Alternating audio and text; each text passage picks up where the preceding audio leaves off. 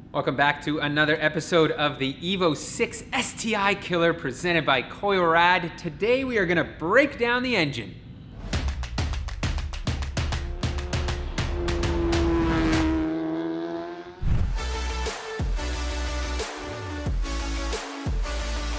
Our mission is simple. This motor needs a refresh. So what we're going to do is tear it down completely, look at all the parts, and then figure out what we need to order. We know we're gonna do pistons and rods, and we're gonna do some fresh head valve train stuff. So without further ado, I think the first thing we need to do is separate the transfer case and the transmission from the engine block. Before we remove any bolts, we wanna make sure that we're gonna be diligent, and you guys too, if you're doing this at home, and that is to bag and tag every nut and bolt coming off here, because we've learned in the past, when you don't do that, and you're putting back together an M3, and there's a bucket of bolts and you don't know what it is, it's problematic. So pro tip, make sure to bag and tag everything, especially if you're tearing a motor down. And now it is on to removing the transfer case here. Our gap is opening up. I don't think there's like a pin in there that, like a wrist pin almost? Is that what you would call it? Snap ring? Or? Snap ring, yeah. But the gap is coming, I can see it's slowly coming out. Yeah. Just a matter of like wiggling and going back and forth with it. Let's get there, come on girl.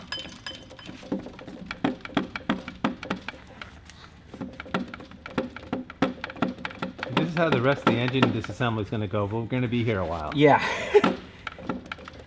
So after about 20 minutes of fighting with this thing, it wasn't 20 minutes, Pete. It just felt like 20 minutes. I feel it was. To me, it felt like an hour. Okay. Yeah, Too much time has been wasted on getting the stamp transfer case off, and that's because we've never done this before. We don't have instructions, so we're kind of just thinking, oh, it's common sense. You take it apart. But what I just noticed is when we're shaking this or moving it out, this side of the input shaft is also moving in. So I suspect we have to take it off. Easy peasy. Look at that. Wow. Okay, now let's see. Can I take this whole transfer case off now? Oh, DP. Oh, the manual. No manual. Yes, we need that E online manual. Yeah, or whatever it's called. E-manual online. We should have bought one for the Evo, but wow. There's a saying I remember back in the day, and it was RTFM. And anytime somebody posted in the forums, someone had a question like, "Oh, how do you do this? How do you do that?" It was RTFM, which means read the manual. Yeah. We are just down to the last bolt here that is holding the transmission to the engine block. And I find with these, you can mix the bolts up quite easily. They're certainly different lengths most of the time. So another quick tip of what we usually do is, let me see if I can get this guy out first. Come on. There we go. All right. So what we usually do is take a piece of cardboard and start with one bolt at the top and then work our way around, as you can see. And this guy is the last one that went here. So we're gonna poke them through, and now you know where your transmission bolts go. So DP, am I going to be able to just wiggle this one off, or is this going to be a transfer case? Let's find situation here. Let's see what. Where's Moose when you need him? What happens? Oh, you know what? I just don't feel like any of this has been off before. Yeah. So I think let's see if I can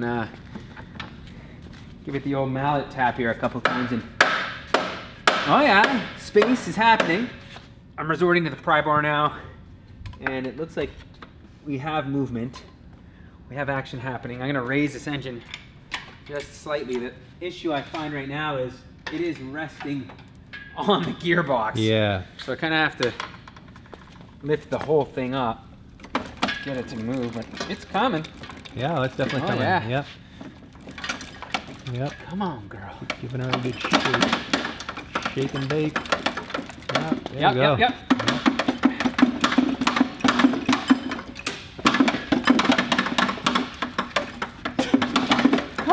Why? You again? Oh, you know what it is? There is something holding it up. Okay. this is a pull type clutch. Oh, so it's not a push, so the fork has to come out. It's like the S2000. So I indeed had to release the clutch fork. I think it's actually the main pushing throw-out bearing. Yeah, there you go. And, wow, just like that it comes out. So let me quickly show you here. Let's pull this gearbox down. And as you can see here, this is a pull type.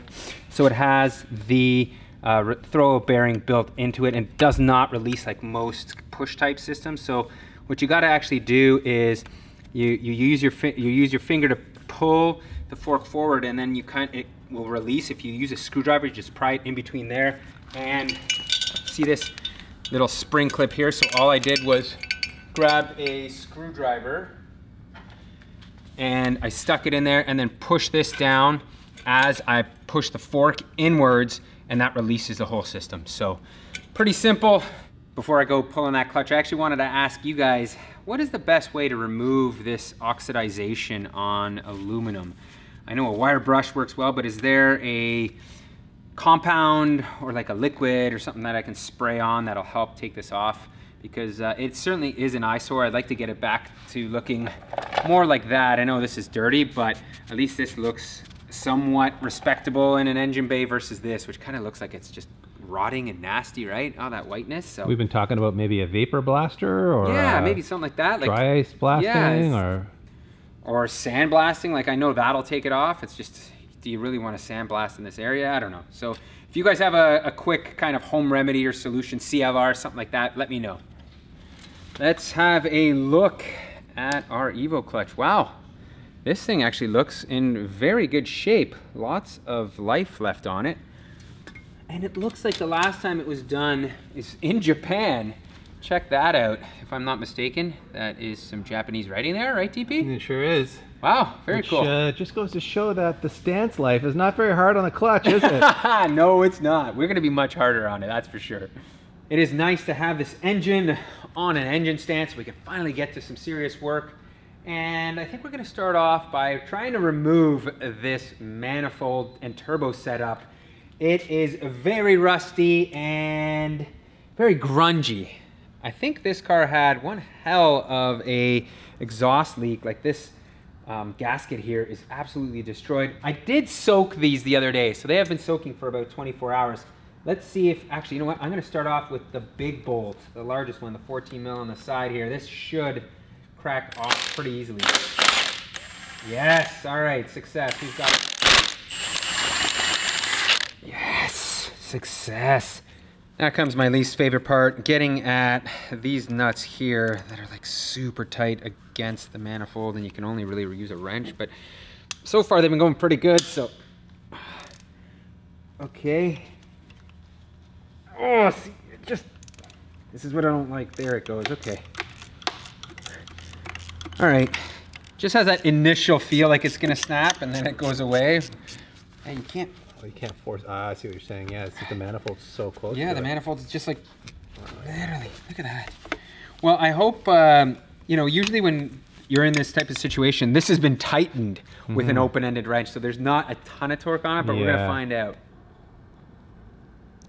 Oh, yes! Success! It went. I think it went. Yes. Okay. So that is. This is actually the easier one of the two, because check out. Look at this one, Dave. I don't even, like, this one here. Look at it. You can't even see it. It's right here. No, I'm looking at, oh, it's way down in that abyss. Wow. Yeesh. We're down to our last nut. Does that sound weird? It did to me. That's. I hope all of you got a good laugh out of that one, but we truly are. Yeah. And it is the one that I fear the most. So let's see what happens here, guys. Let's see. Oh, did that strip? Is that just a wrench slipping? Oh, it looks like it's turning. It's turning? Yeah, I think yes. So. Thank you. Okay, so disaster averted, no broken studs or nuts. So we're gonna take this manifold off next here. Is it safe to say that PT's done nutting? Let's see. Ooh, man. Looks like that gasket has seen better days. It is fused. Look at the rust in that area. Oh, it just puked some cool. Oh, it's time to have a look. And belt actually looks to be in decent shape. I don't see any cracking or anything like that. So there's more Japanese writing here. So I suspect it has been serviced. Oof, look at that. The actual gear has been eating into the cover. That's an odd thing. I don't know if that means the cover was being pushed against it. I can't imagine. Somehow, it's weird. Yeah, I can't imagine that. I mean, it does kind of look like there's a bit of a bow in the middle there. 4 12 mil bolts. And is this going to come off? Or is it held on by this main bolt here? I don't know, Dave. This is kind of weird to me, but yeah, it's got that square hole in it, like a breaker bar. I don't know what that's about. Well, maybe we'll just crack this guy loose as well. I mean, we might as well. We're tearing all this apart anyways. Yeah. But check out the rust here. Oh, looks like I'm getting a new pulley right there. So I spoke too soon. Look at that. Comes off like a champ. And this bolt is actually holding the actual timing gear. I don't even know what the proper term for that is, but sprocket or whatever. Yeah, you know what? I gotta say, man, Mitsubishi gets a win on this one. Look how easy that came off. Like that 2J one is a nightmare. All right, time to look at this entire timing belt system. Man, even this plastic, I think this is plastic. Yeah, it's even got that like nasty crud on it. Ugh, do not like that. Gonna have to clean all of this up. All right. See a lot of rusty pieces. Oh, of course. One last bolt. Come on. Is that the theme here? I keep forgetting.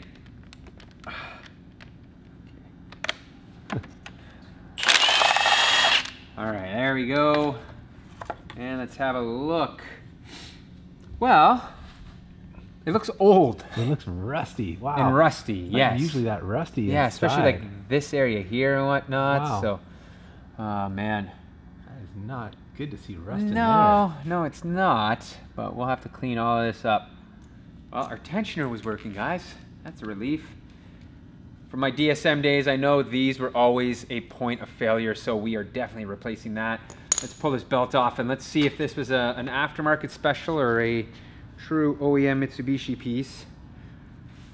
Genuine Mitsubishi. And now that I look at it, this belt is actually more worn than I thought. It's got a little bit of like, I don't know if you guys can see that, but cracking in the top portion of the belt. And underneath here, yeah, it's a well-worn belt. So I'm curious whether I need to keep this emissions related part or not. You guys tell me in the comments.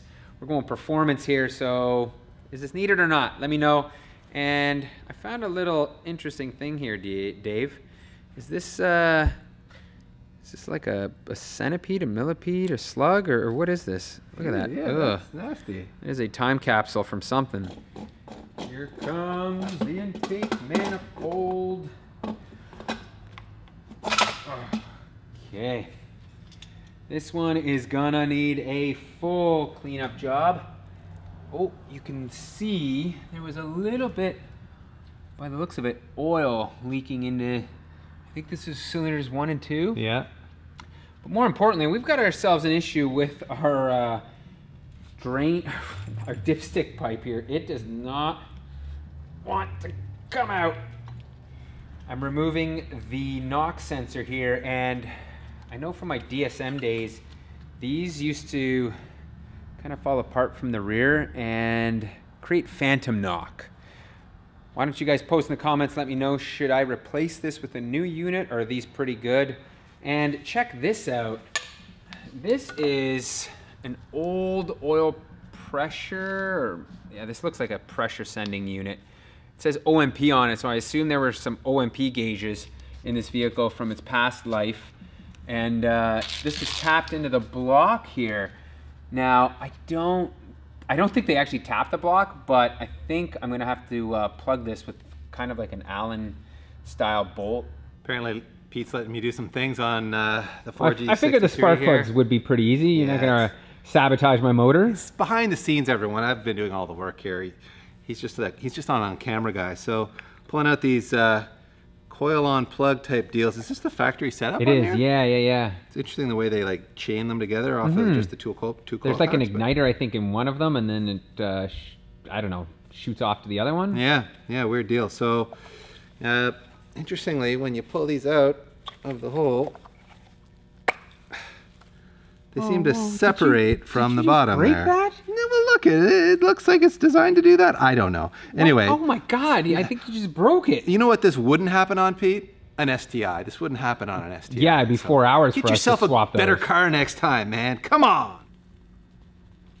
Come on, yeah. No, there's still more in there. Oh, what happened? Come on. Oh man. What a hot mess this is. Why is this?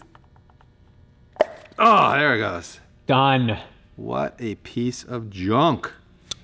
So what do you think it's gonna look like in there? Good question. I mean, Judging by the oil, it's hard. I think it's gonna be pretty filthy. Yeah, I don't think it's gonna be like sludgy, but it'll be. No, I don't like, think so. It'll be dirty. I don't think it'll be terrible, but we'll find out in a moment. Come on, baby. The valve cover hasn't been off in a very long time. Oh, I can maybe. tell. All Oh, look at it. Wow. It's clean. It's actually super clean. Wow. We are moving on to pulling out the camshafts here, and already removed the cam caps on that side, and I'm just cracking these last couple loose. Apparently I need a little extra leverage, and I'm just going to relieve the pressure on all these evenly so the cam kind of comes up evenly. And with the cam ankle sensor removed from this one camshaft, which by the way was a little tricky, there's a plate on the sensor you got to remove to get a bolt out, and this puppy pops out of here no problem. Actually, before we pull the head, we're going to just pull the spark plugs. Pulled a couple out already, and they look okay. They're well worn, and they're AC Delco, so they're not. That's the puzzling part. That's not the factory plug. AC Delco. Yeah, someone put the El Cheapies in here. That's like a GM product in a Mitsubishi. Yeah, I shouldn't say GM, but it's Nova Scotia domestic. Spec. It's Nova Scotia spec for sure. Just detensioning the head bolts here, and much like the camshafts, we're just loosening them from the inside out to try to release the pressure as evenly as we can. So we'll just like slowly back them out.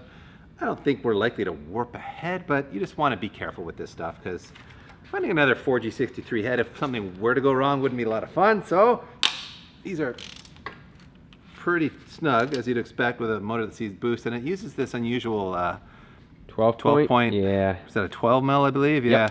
So I'll just keep easing them out, and once everything feels detention, we'll pop this puppy off. So I've got all the head bolts out except 2 of them that don't want to come out.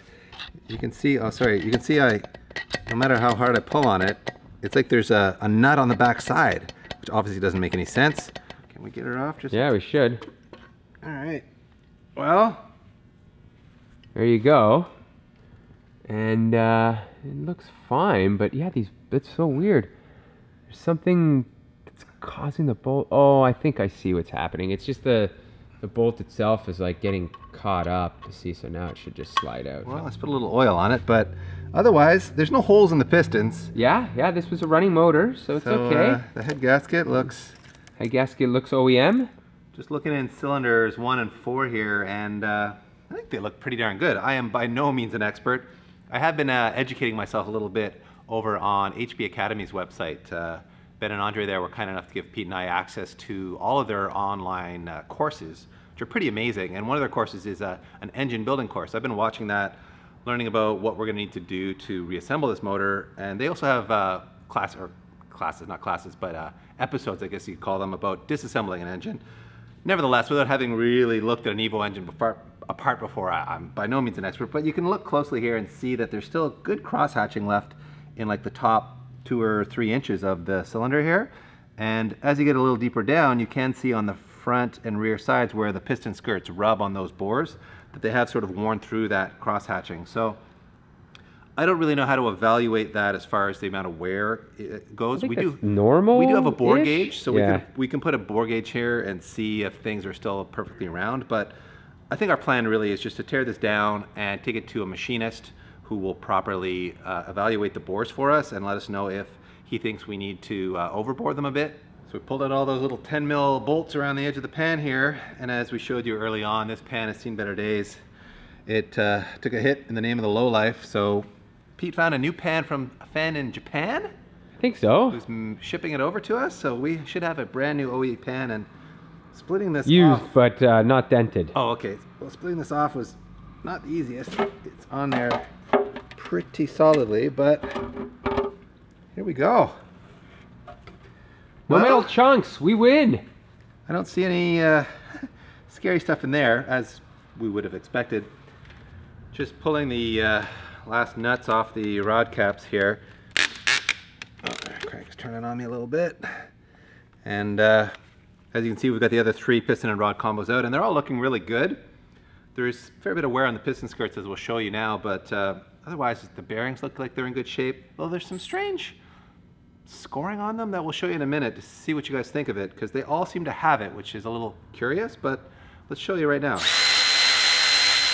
Unlike our BMW bearings, you can see there's really no like crazy wear through the surface coating on the bearing, and there's no like discoloration or signs of hot spotting or anything like that. So I think overall we've got a pretty healthy bottom end here, and it's quite interesting seeing how these float on the crank journals, just on that thin layer of oil that they sit on. Like these just like literally just kind of like float around on here. It's quite amazing how just that thin layer of oil allows these to spin so freely. So let's pop that last piston and rod out of there, and we'll show you a close-up of how those look. So here's our OE piston and rod combo, and as you can see, the skirts have these fairly significant wear areas on them, but they're not really scary. I think that's probably pretty normal wear, but I think so. Again, I'm not an expert. Scoring, so. it just looks like normal wear. Yeah. Like if there were grooves, pretty significant ones there, I'd be worried. But yeah, again, we don't know. You guys post in the comments. Let us know. Like I looked at all the rings on all the other pistons. There's no sign of like any cracking or damaging to any of the rings. You can see the ring gaps are aligned nicely too. So no, this isn't a Subaru motor. That's right. So there are no ringland failures in sight on the 4Gs. I guess the rods is the weak spot, isn't it, Pete? You were saying so, yeah. These are good to maybe 350 wheel before. Yeah, I couldn't find any definitive information on the 6 motor. I know it's similar to the 5, and from what I was reading, they don't hold much more than 350 horsepower. Right. So it just made sense for us to do this in case I need to turn up the wick, and I don't want to be right at that threshold where I ventilate the block like Adam LZ did.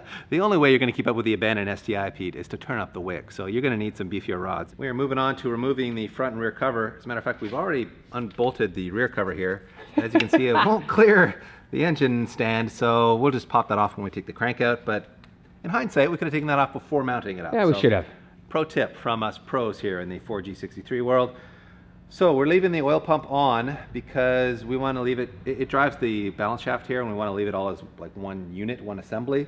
So I think we're going to be able to take the cover off with the pump and both balance shafts all in one. But we're going to find out. We're about to find out. And you deleted your balance shafts once in your DSM I did life, in my right? 1G Talon, and they rattled the engine so much that bolts were coming loose off of it. So I vowed to never do it again. So we're small, you know, decrease in rotating mass, I don't think it's worth it. And as you can see there, wow, that did come out pretty easy. It sure did. And a pretty cool design. And yeah, I can see how removing those would free up some horsepower. I mean, it's like, I think it's hard to say, right? But maybe 5-10 crank horsepower max. And just give it another pound of boost, yeah, bro. but yeah, exactly. That's all and you gotta do. You just get so much vibration. I was daily driving that car, and for me, it just made no sense. Literally, it rattled a bolt loose that fell into the timing belt and almost blew up my timing belt. Moving on to taking off the girdle here. Something my grandpa used to do in high school. Don't get to use the word girdle much anymore. Yeah. These have some serious torque in them. And like everything else, I'm just gonna back them out from middle to edge in a gradual way. In the good old days, I built a Honda D-Series motor. That's how old I am. And the engine builder that I worked with, he kind of like walked me through it. I did all the work, but he was like looking over my shoulder. And one of his things was he never wanted to put, he wanted to put this bolt back into that hole. He didn't want to use it in a different hole, even though they're the same bolts.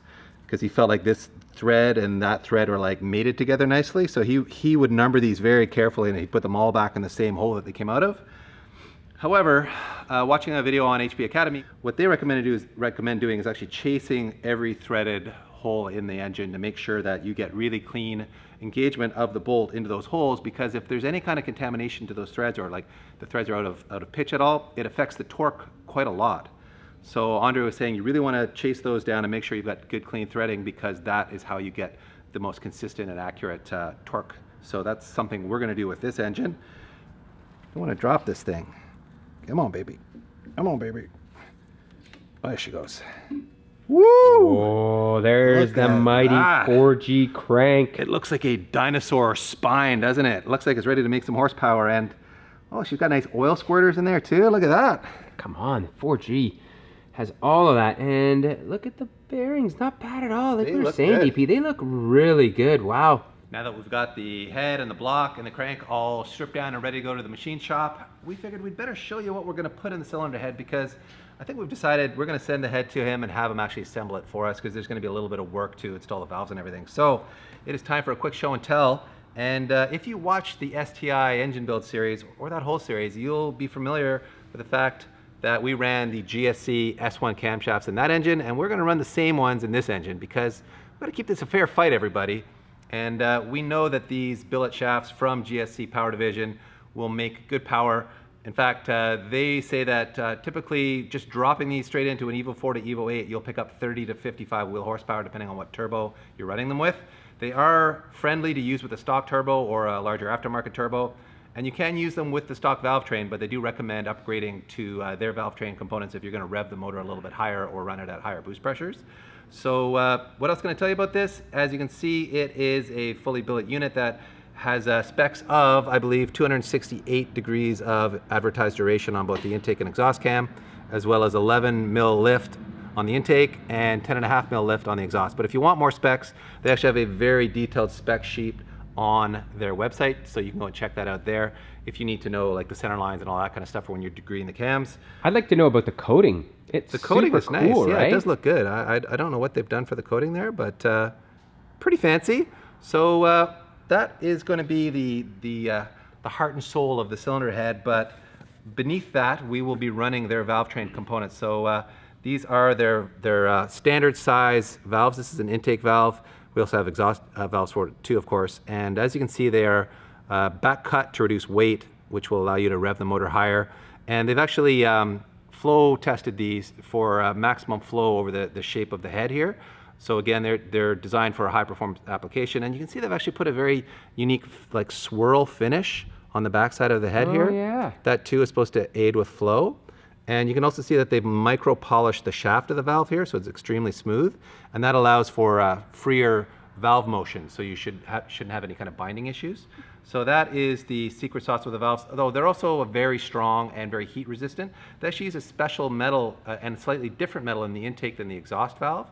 I'm not really sure why that is. I guess maybe they're exposed to different like heat loads, but in any case, they are meant to upgrade durability and also be lighter. So again, you can rev the motor a little higher. Speaking of revving the motor higher, titanium retainers. These are, of course, a weight savings item. So again, by reducing weight in the valve train, you're able to rev the motor a little bit higher.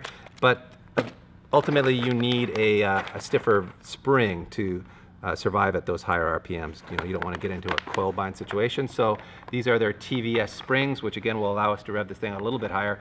The cam is spec'd for like, I think they said 3,000 to 7,500 RPM.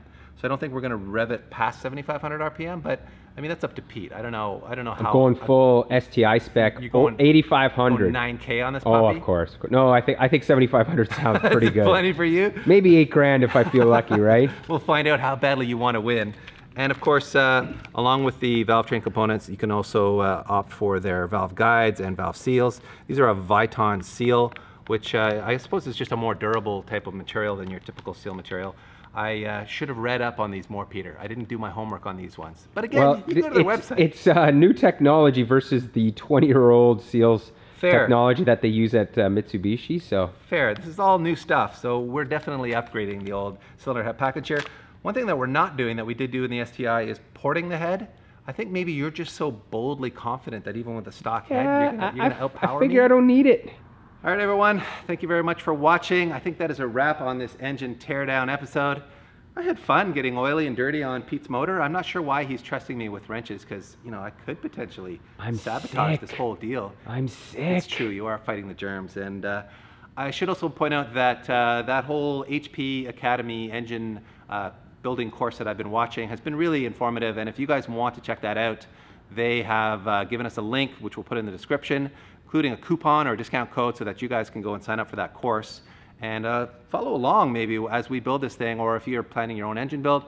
They have a really detailed program there where they break all of the lessons down into nice short snippets, like 2 to 5 minute long videos. So it's very easy to watch in, you know, the amount of time that you have on your hands to get through it, and it's extremely informative. They got practical examples of how to build the engine, so it's not just theory, although there is theory. There's also very practical stuff in there. There's advice on how to use the tools, what tools you need, and then how to use them properly. It's all there, so it really does walk you through how to build an engine in a very logical and I think a very professional way. So I'm excited to put that education that I'm getting to use on Pete's engine. And you know what? He's got access to, so I'm pretty sure he's gonna go watch those. He's gonna wanna double check my work. And yeah, triple check. So yeah, and you guys check it out in the description below, and maybe I'll just play us out here. Call this one over, everyone. But, Got like a ninja stance going on there, buddy, DP. pure power stance. Look at the athleticism here, everybody. Oh yeah, just pulled a groin too.